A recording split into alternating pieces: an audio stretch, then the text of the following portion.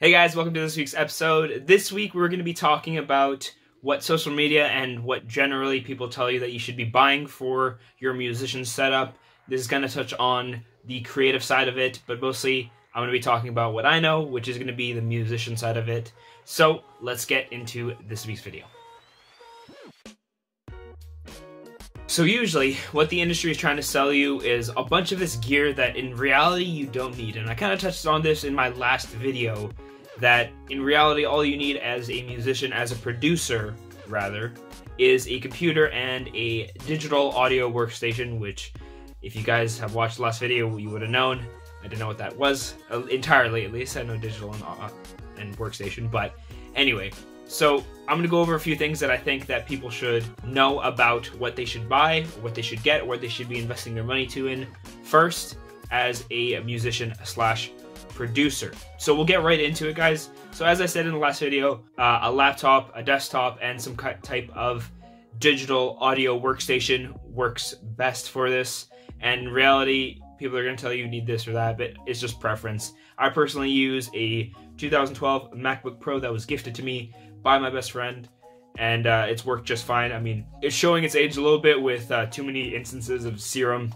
Those of you who use Serum are going to know how taxing it is on your computer. So I'm looking to upgrade pretty quick here, but as far as doing its job, I can edit some mild videos on it, and I can also produce music on it, and it's getting the job done so far. So besides that, I would say, again, your DAW, which would be, in my case, I use Ableton, but there's Logic, there's FL Studio, Pro Tools, Studio One, all amazing programs. Most of it is just personal preference and how your workflow works. For me, I tried FL first. I didn't really like it that much, and then I switched over to Ableton because I like the live performance aspect of it, which is something I plan on integrating into my performances in the months to come.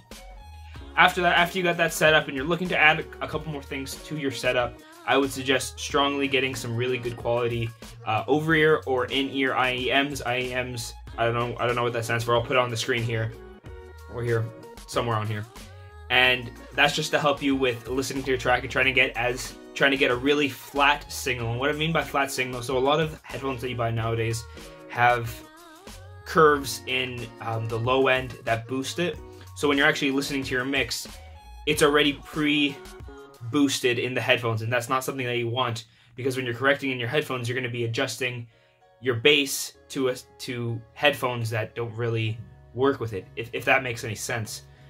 You're going to be boosting the bass too much, you're going to be boosting the bass not enough, and if you get something that's flat, so and you can use these on most IEMs or most over-ear headphones, at least the higher quality ones, will offer you a chart map, and you're just looking for something that is as flat as possible from the transparent sound, essentially. So next on the list is the, like I said, headphones, IEMs. I have a pair of New Force DC3s, so they're triple, one for top, mid, and lows. Those work great, and I got those off of Massdrop, and again, Massdrop's amazing. I'll actually link those down below if you guys want to pick some up, as well as my over-ear headphones. I use open back for the studio because it's nice and sound treated, and I can get some really, really good audio with them. And I'll show you guys on the screen right now. These are them. As you can see, they are huge on my head.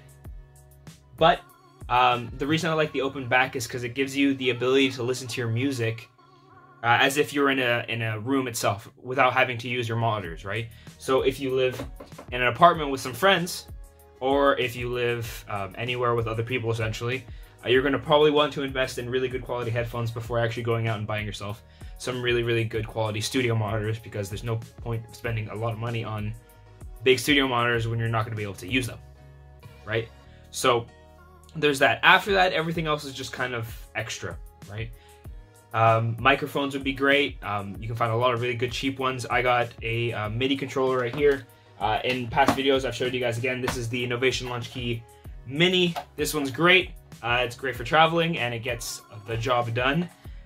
Besides that, yeah, not much more than that, guys. It's like I personally had to slow myself down because I kept on thinking, at least this is how I used to think in the past, that better quality gear. I know this is dumb, so don't roast me don't roast me about it. Sorry, that was a burp.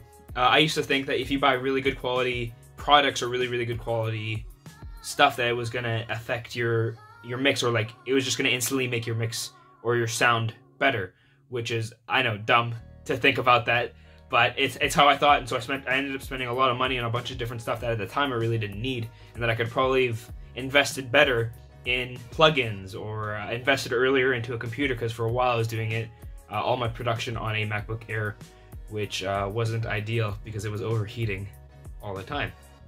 But either way, that still got the job done. So the biggest thing is that companies are going to try to push you to buy crazy monitors, like this is what you need to start producing. But really, at the end of the day, all you need to start is your computer, your digital audio workstation, and preferably some headphones.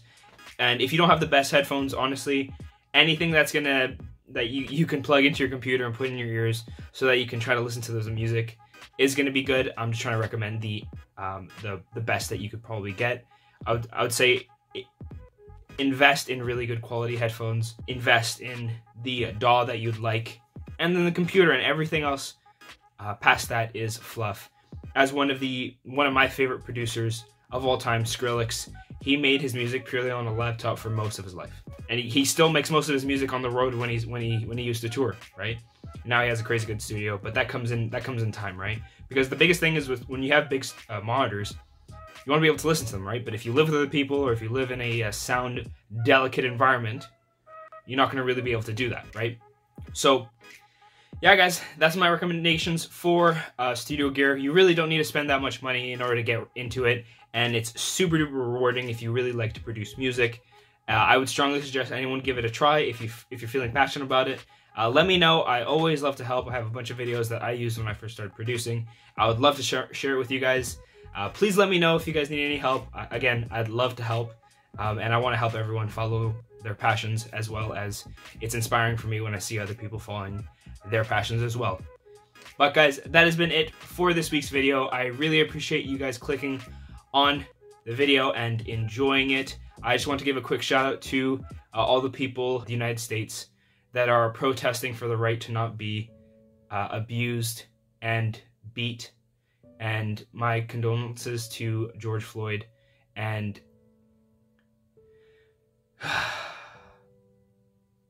I don't know what to say. I'll be going to one of the protests soon enough, and my support is with you guys. I don't think I'll ever be able to understand, but I stand with you. Again, guys, stay safe out there, and I'll see you guys in the next video.